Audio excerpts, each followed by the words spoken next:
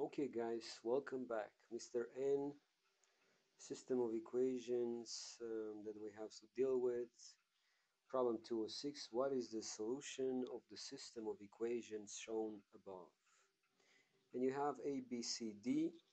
As many of you have already done it, you can work your way backwards if you want. And just remember this is the X, that's the Y. And you can separate your X and Y's and just take them back and plug them in, right?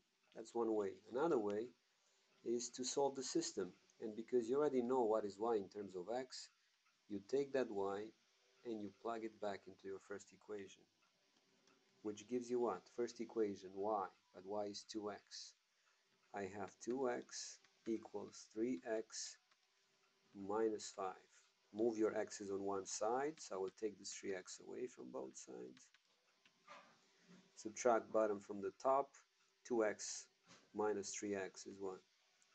Negative x equals 3x minus 3x 0, negative 5.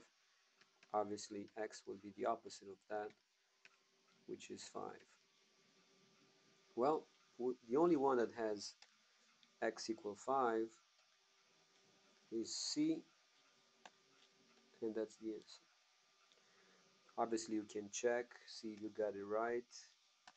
Take this x, plug it back into your second equation, and your y better be 10, right?